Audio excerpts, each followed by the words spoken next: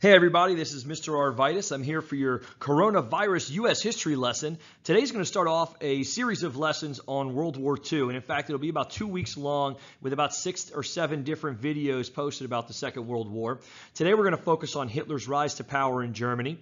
I think this is one of the most important topics you can really go over because one of the questions we should always ask about Hitler and the Nazi Party's rise in Germany at the time is, could that have happened in the United States? Could that happen to us? And almost every democratic country should ask that. Germany was one of the most educated countries on earth. They had democracy. They had a republic at the time, and yet he still rose through that, and people flocked to his movement in droves. And so today we'll kind of get a good look at Hitler. We'll get a good look at the way in which the Nazis rose to power, and we'll see just how devious they are from the very beginning. This isn't like, oh, they just kind of steered the wrong way. No, from the very beginning, the Nazi Party's rise is built off of hate. It's built off of deception.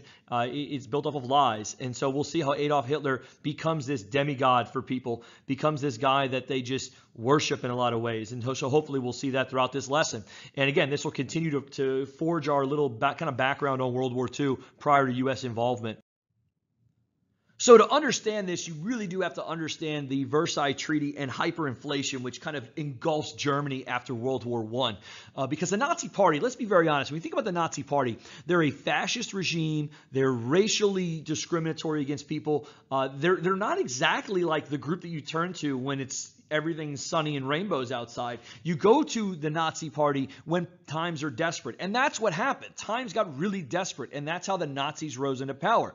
They would not have rose into power if it were not for economic depressions, if it were not for joblessness, and just the sheer despair after the Versailles Treaty. So that Versailles Treaty, as most of you know, ended World War I. And so hopefully you're all good history students, so you know that.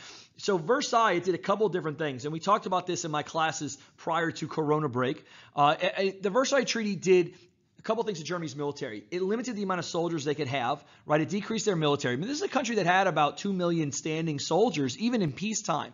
And so when you decrease that military to being, right around 100,000, less than 100,000, that military, all of a sudden, that's a vacuum of jobs that disappear. And not just from the military, from the support, from the businesses that produce all of the materials the military uses. They also reduced their airplane production. They couldn't produce military-grade aircraft, really couldn't produce any aircraft for a short period of time. So that kind of, deep six that production line. Then you go into the Navy, where they reduced the amount of battleships they had. They reduced the submarines. They said you could not produce any U-boats anymore because, remember, those were so destructive in World War I. So those things ultimately really hurt the German economy. You then factor in the psychological part, the guilt clause, right? Where at the Versailles Treaty, they said, this is Germany's fault, and you're going to accept it. And we call it the guilt clause because Germany had to accept the guilt. They had to accept the blame for everything that was going on. And is it fair? I mean, we can debate about that all day. And if you want to leave a comment on that, that's fine. But the reality is World War I was started for a lot of different reasons. Yes, Germany is an aggressor, but did they actually start the war? I don't know. One of the other big issues is going to be the reparations payments. So Germany is going to owe reparations to majority Britain and France, and we're talking 132 billion gold marks. So they're going to pay this off over time, and this is a lot of money. And so Germany begins to increase their nominal value, right? They increase the money they're producing, and they're going to create a hyperinflation atmosphere. And so to put in perspective, in 1922, 300 gold marks equaled $1 US, okay? In 1923, 50,000 marks equaled $1 US. And so that's how bad Germany's economy went. The money literally wasn't worth the paper it was printed on. And so you can see in the picture here, I love this picture because it kind of gives you a good mindset of, these are kids and they're just stacking up these dollars. And it's a game to them. You had people who burned them during the winter. You had pictures of old ladies carrying barrels going forward. And it's this atmosphere where a young Hitler kind of comes into his own. And there's a lot of angry people, right? Hitler is one of a lot of people. I hope we understand that. He is not the misnomer. He's one of a lot of angry ex-soldiers who don't have a place in that world. So let's talk about Hitler and who he is. So Hitler, when we look at Hitler, right? Hitler is Austrian, right? He's born in Austria. Some people kind of know, right? He goes to art school. Some people say, oh, the reason he hated Jews so much was because of this art school thing. that's not why the Holocaust happened. It's not because he got rejected from art school, right? Hitler was a house painter, as Winston Churchill always liked to call him, rather insultingly. He was a soldier in World War I for the German army. He enlisted for the Germans, and he fairly decent. He carried messages. He gets wounded badly in combat, almost died, but we didn't luck out on that one. And he got hit by mustard gas and actually had a bunch of infections in his lungs and respiratory areas, stuff that carried with him his entire life. Now, Hitler is actually working for the German government at a certain period of time. And so when he's working for the German government, he's actually spying on the Nazis. And so Hitler would actually go to the beer halls in Munich, and he would spy on the Nazis. And so he's going every day, and he's saying, oh, man, these stupid Nazis. He'd write down what they're saying. And then, as the weeks and months went on, he started to be like, man, these guys have a good idea. He didn't start the Nazi Party.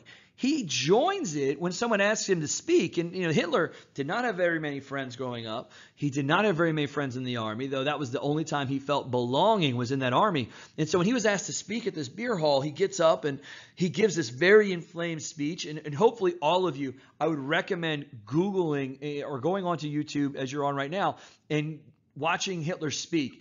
In particular, there's a couple of really good ones that you can watch that'll kind of show you his speaking style. His arms, it looks like they're going everywhere, but everything he does is actually by design. And his first speech wasn't like that, but it's very fiery. He goes in there, and the message that he kind of points out is that we didn't lose World War I. The government lost World War I, and we need to think about why do we have this government? Why are they in charge? And for all those former soldiers who were sitting there like, yeah, I agree with you. And so Hitler kind of romanticizes World War I in this lost war that they really won, but the government forfeited, and they start pinning it on the communists. Now, people sometimes, I think, misassociate Hitler's fascism, and they say it's like Marxism. Hitler hates communism, okay? Please make sure you understand that. Don't be that guy who kind of says that they're the same thing. They're not the same thing. They're not even close to being the same thing. Hitler hates Marxists. And actually, the Marxist revolts that took place in Germany, that's one of the things that Hitler points out as to why they lose World War I. It's one of the things that he says that's why they're going through a depression right now. And he also points out Jews in this as well. His hatred of Jews is actually fairly common. And we'll talk about this a little bit further when we get to the Holocaust. Hitler, like a lot of Germans at the time, did not like Jews because a lot of Jews were migrants, right? They had moved in during various time periods over the past 40 or 50 years. And so they didn't like them from that perspective. And then it was a different social kind of thing going on, right? They dressed different, they looked different. And so the persecution is actually something that had occurred a lot. I always tell my classes to read a book called The Butcher's Tale, where it kind of highlights anti-Semitism at a very early point. And Hitler is right in that area. So Hitler in the early 20s, right, when he's kind of rising up, he's going to meet the head of the Nazi Party who's actually going to groom him. Hitler didn't have any good clothes. The mustache you see here is not how he looked originally. He's going to get him a tailor. He's going to teach him how to speak. He's going to practice in the mirror relentlessly all the poses and things that he does as he talks. And you'll see he does a lot of arm motions. He does things like that. He moves his hands. All that stuff is practiced. And so Hitler is very, very organized. Now, his following grows very, very quickly in the 20s. We see a number of different people who watch him speak, who get kind of hooked on his kind of speaking. Rudolf Hess is one of these guys who watches him. And now the Netflix had a documentary about Hitler's inner circle, and they make Hess kind of seem like a fanboy in a way. And he kind of is in a lot of ways. Hermann Göring, though, is going to be the guy that the Nazis get. Hermann Göring is in the same fighter squadron as the Red Baron in World War I. He is one of the best surviving German pilots. He's very famous. He's from Prussia. He's a rich guy, and he really bought into Hitler in the 1920s. And so he's going to kind of go along with everything Hitler's kind of preaching and kind of move it forward.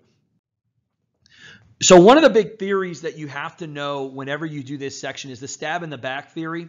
The stab in the back theory is very simple. The Germans believe that they win the war. The average German soldier, so people in Hitler's generation, they said, hey, we won the war. We didn't lose the war, we won. But that's not the case. They did indeed lose the war. It's like collective amnesia goes over all of these Nazis, and they think, oh, well, it was just the government. It was the communists, right? It was the Jews who lost the war, right? It was these groups of people. And so Hitler, this theory isn't just something he does, right? There's other people who subscribe to this as well. And Hermann Göring is one of them. And the stab in the back theory became very, very popular amongst former soldiers. And we talk about organizations like the SA, which we will in a second. that organization is filled with these types of guys who believe that they didn't lose the war was lost by their government. Now, this picture, I always like to joke around in class. Can you find Hitler in this picture? And a lot of people go with the guy who is bottom right. They go with top left, but really there's an X over who he is. So X does mark the spot sometimes. So the SA is created in Germany in 1920. Okay, the SA, the Sturmbelang, right, the stormtroopers. These are former World War I soldiers. They wore brown shirts, so they were known as the brown shirts.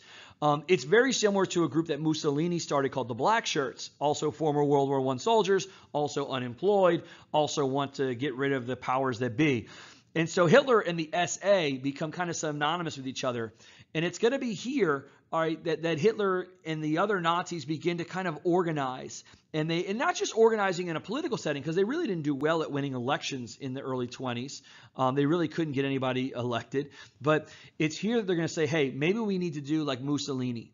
Mussolini, if as you learn in the next couple of sections, in the early 20s, Mussolini, just right before this, had marched to Rome with his black shirts and took Rome and became the president of Italy. Now, Ernest Röhm, who's in charge of the SA, former soldier, big-time guy, he's going to be kind of Hitler's right-hand man on this, and they are going to march on Munich, right? Munich being the new capital of Germany. It's where the Reichstag was. It's the cultural center of Germany, and they're going to organize a march, and that march is going to be known as the Beer Hall Push. The Beer Hall Push takes place in September of 1923. And so Adolf Hitler and Nazis, they began to march out, and they're going to take the Reichstag hostage. And that's the idea. They're going to storm the Reichstag. And they actually do take a couple people hostage. They're at a beer hall, and they're going to hold them in that beer hall. Some of them are major parliamentary members of the German parliament. Some of them are major military members. And the hope is that the military will join the Nazis and overthrow the German government. That's not what happened, okay? The beer hall push, in a lot of ways, was just an absolute disaster for Hitler. He almost dies. He could have gotten shot and killed. Hermann Göring gets shot in the leg, and he's going to suffer from that. He actually escapes, does not go to jail, but he escapes to Austria, I believe. He's going to end up being addicted to morphine for a while. Gains a lot of weight and all that other fun stuff. But Göring's going to really kind of get beat up over this. Now, Hitler does get captured. Him and a number of other Nazis get captured. And so in the picture you see here, it's a picture of all, like some of the major Nazis in the beer hall push, like Ludendorff and those guys. And so Hitler is going to go on trial in 1923 after the beer hall push. His trial is kind of remarkable. It's the first modern trial in German history. They broadcast parts of it on the radio. More specifically, they transcribe a lot of it in newspapers. And Hitler is kind of put on stage a little bit, and I don't think people realize this. When he went to testify, everything he said was being transcribed and put in newspapers. And they have a couple times where it's on radio, right, on broadcast. And so Hitler uses this opportunity to spread his message. And so when the judges, in the German trials would say, did you try and take the Reichstag hostage? And you'd be like, what really is taking hostage is the Versailles Treaty on Germany, okay? It's the fact that our government doesn't support us. And he would just rail against the government. And you have some of the judges who are kind of like nodding along and saying, yeah, I kind of agree with you. And so Hitler kind of gets this free PR moment for this trial. Though he does get sentenced to jail. He does go to jail during this, and that's something I think we can kind of account for.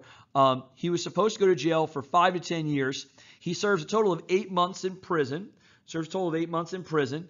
His cellmate's going to help him write a book called Mein Kampf, My Struggle. And through that book, Hitler is going to outline the ideology of the Nazi Party. Okay, in a lot of ways, it reads like a lot of rants and raves, and that's really what Hitler was kind of doing. And you have Hess just kind of transcribing it. But Mein Kampf becomes a very popular book. Now, when Hitler gets out, he actually can't speak publicly. He's supposed to be banned from speaking publicly for a long period of time, though they waived that in 1929. And so Hitler is going to be underground campaigning. He still speaks at beer halls. He's still the head of the Nazi Party. But as Germany's economy got better in 1924 and 25, the Nazi Party decreased in popularity, and people really didn't like it. And so it's going to take something new for the Nazis to come into power. It's going to take a global depression, which the United States will be at the forefront of. And so from 1924 to 1932, we see that happen, right? So the Nazis don't rise in power. When we get to 1929, right, the United States stop investing in Germany. We stop lending Germany money. They default on loans. And by 1930, guess what? The economy tanks. The economy tanks. And so as the economy is tanking, people begin to buy into Hitler and his Nazi party. Okay? And when we say they buy into it, they begin to win support. Okay? By 1930, 35, right? They're starting to get massive amounts of support, over 30% of the seats in the Reichstag, right? And then eventually in the 1932 election, this is the first time Hitler runs for public office. Hitler is going to run for president. And now he does not win this election, and I think that's very important. He loses to Paul von Hindenburg, who was 80 years old. Now Hindenburg and Hitler actually go off in a runoff election. It's 30 days after the regular election.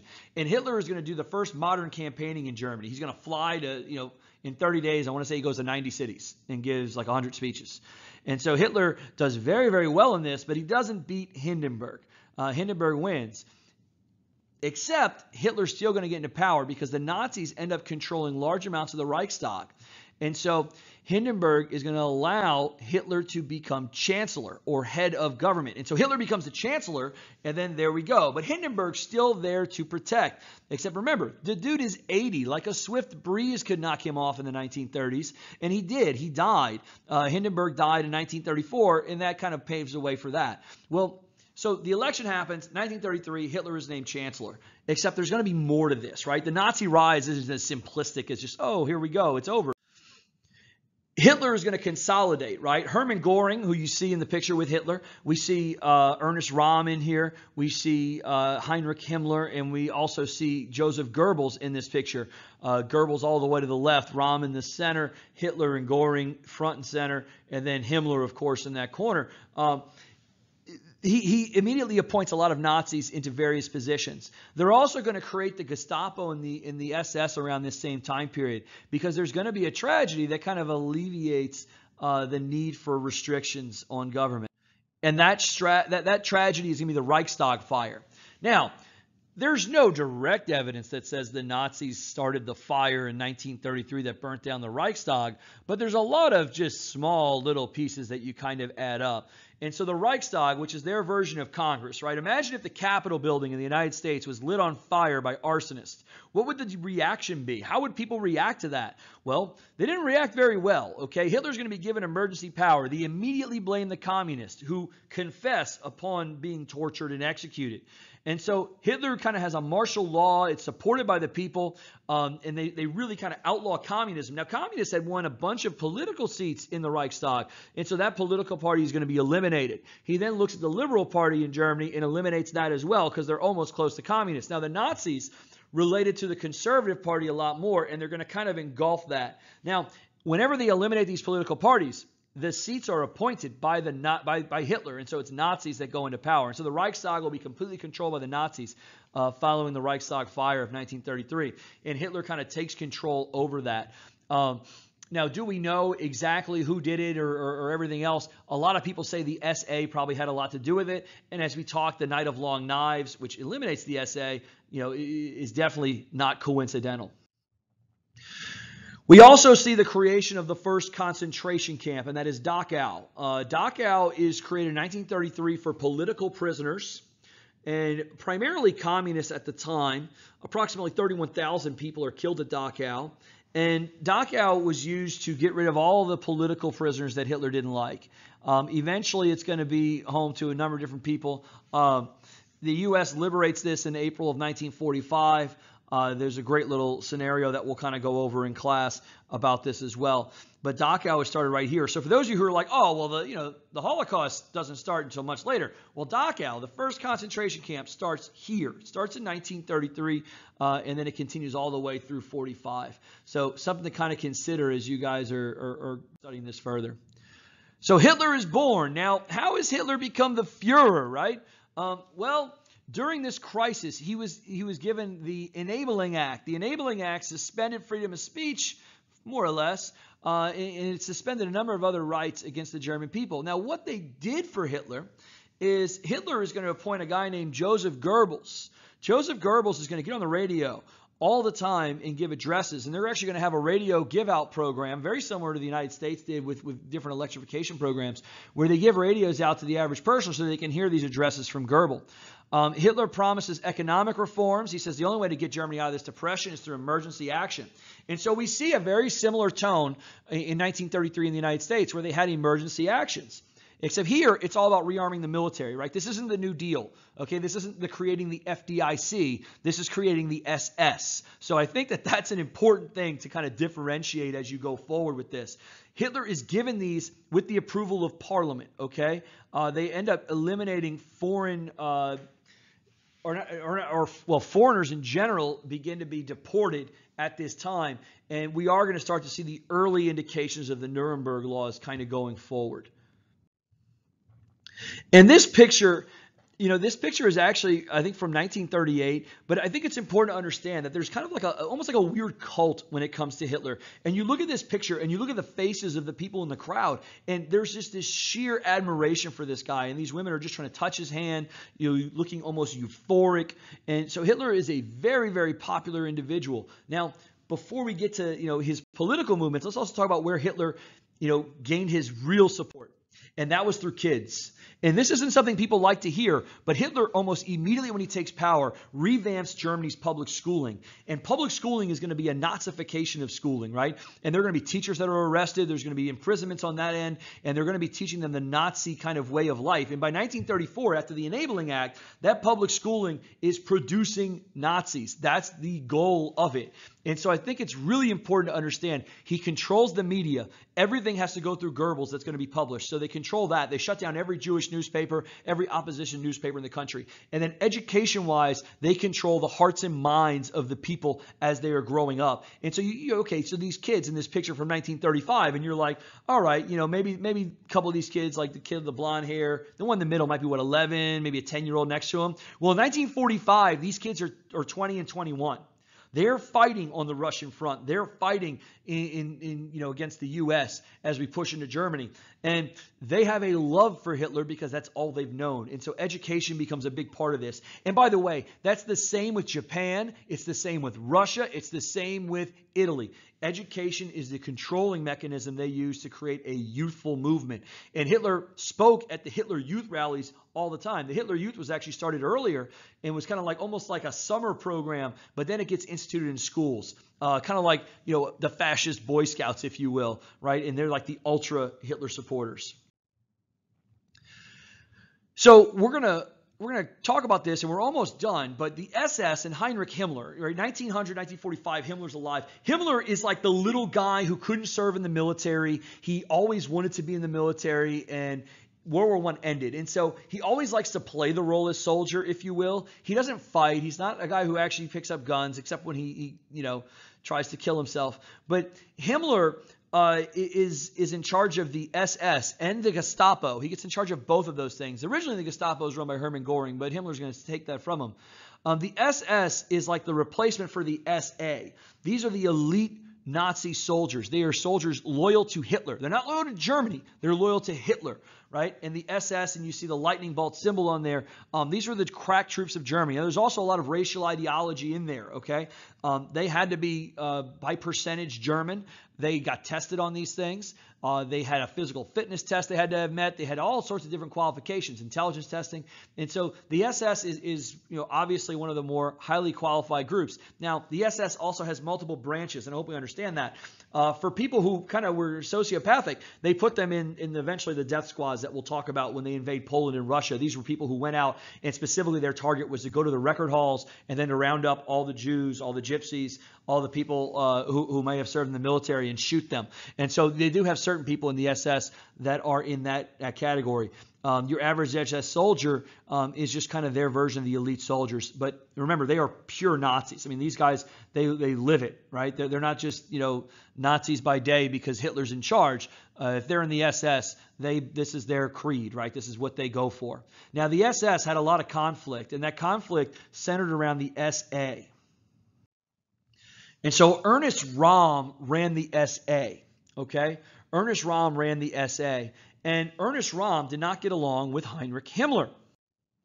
And so Heinrich Himmler as a part of what will eventually be known as the Night of Long Knives, had recordings of Ernest Röhm talking about Hitler. Röhm had become increasingly concerned in 1934 and 35, right, that Hitler was going to, or 1934, that he was going to start another world war. And so Himmler is going to kind of put into Hitler's mind that Ernest Röhm is kind of going after him. And on June 30th, 1934, Hitler is going to sign off on Operation Hummingbird. And Operation Hummingbird will be known as the Night of Long Knives. In one night, the SS will arrest the entirety of the SA. Ernest Röhm will be essentially arrested and told to admit to his crimes. And he gets handed a gun. He doesn't want to do it, so they shoot him. They shoot a number of them. A lot of the SA are going to be reinstituted in the German army, but some people also look at this as the Munich part of the SA in particular got hit hard. And some people say basically anyone who was in that Reichstag fire was eliminated in this period. But some of them are relocated and everything else. Now, Heinrich Himmler consolidates power. He becomes the head of the SS. The SA is engulfed by the SS. And he also becomes the head of the Gestapo.